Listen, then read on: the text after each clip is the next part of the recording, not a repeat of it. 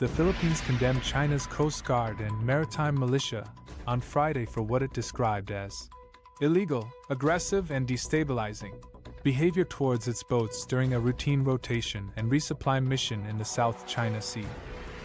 Vice Admiral Alberto Carlos said that despite the Chinese actions, supplies were delivered on Friday to Philippine troops stationed on a warship that had been deliberately grounded on an uninhabited atoll more than 2 decades ago to support a sovereignty claim in the disputed Spratly Islands. The Philippines Task Force for the South China Sea, an interagency government body, said in a statement the supply boats had reported harassment, dangerous maneuvers, and aggressive conduct of Chinese vessels as they carried out a legitimate operation. China's Coast Guard said 2 Philippine supply boats and 2 Coast Guard ships entered the waters adjacent to the shoal without permission from the Chinese government.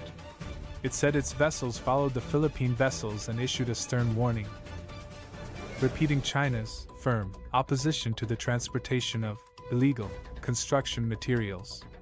The latest incident comes in the wake of rising tensions following a confrontation on August 5, when Chinese vessels fired water cannon at a Philippine boat delivering supplies to troops on the Sierra Madre warship grounded on the Second Thomas Shoal.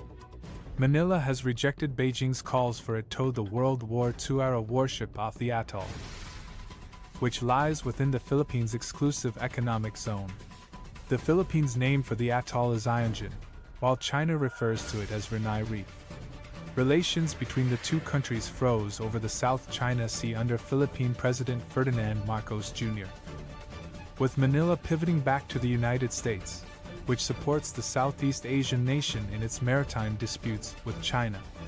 The Southeast Asian nation also upgraded bilateral ties with Australia to a strategic partnership amid rising security challenges, including China's stronger presence in the South China Sea.